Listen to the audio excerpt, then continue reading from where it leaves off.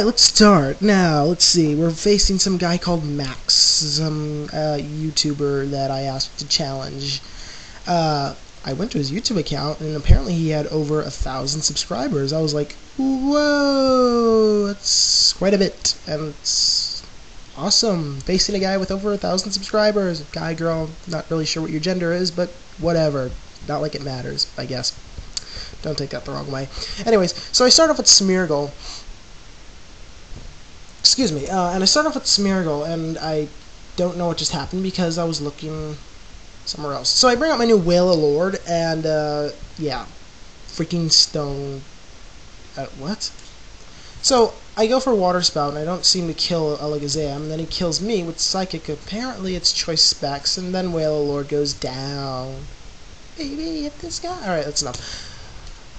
I hate that song. So why am I singing it?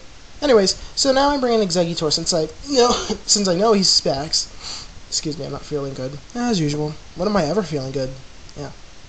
So I go for Sunny Day since he really can't do anything, and Exeggutor's special ability activates. I forgot what it's called, but apparently it raises speed when it's sunny. So I go for Hidden Power Fire and kill the thing. So he goes for Honchkrow, and I'm like, ah, crap, he's gonna use Sucker Punch on me. So I was like, okay, whatever. I mean, no big deal, I guess. So now Exeggutor is dead. That Alakazam took off half my team, I think, pretty much. So I bring out my new Rapidash. Rapidash is awesome. Check this out, Mega Horn. Yeah, and then he goes for Thunder Wave. And I'm like, okay, so what? I don't care. So then the sunlight is still growing harsh, just like the narrator says in Pokemon Stadium. So he goes for Sucker Punch since he can't really do anything, but it fails. So I go for Hypnosis and put him to sleep. Oh yeah. So now that the big, huge, oversized pigeon is asleep, I go for Mega Horn and I kill it, right? No, he still lives. Liz? Okay. Wait. Wow. Disturbing. He lives on a little bit of HP, and I get Parahaxed, as usual. Is that really any big surprise? No, it's not. So I use Mega Horn again. Why do I keep using a move that's most likely to miss? Well, that's because Rapidash is holding the item called Wide Lens, which allows it to be which it allows its moves to be more accurate. Like the accuracy just rises. That's basically it. In other words, the moves are more likely to hit. Anyways, so I go for Will-O-Wisp on Relength. I can never pronounce that thing, nor do I care. I could pronounce it, whatever, it doesn't matter. So I go for my Umbreon, and yes, Umbreons are pwnage. The only thing that I hate about Umbreons is when they get a critical, when the opponent does a critical hit on Umbreon, he goes down. And that's what I really, really hate. So I'm just like, I don't know, cursing and nice, and wishing, really, and etc., etc., etc. So I'm just waiting for Burn to kill Relength. Yeah, and he does. He kills that fish, and Umbreon is pumped up.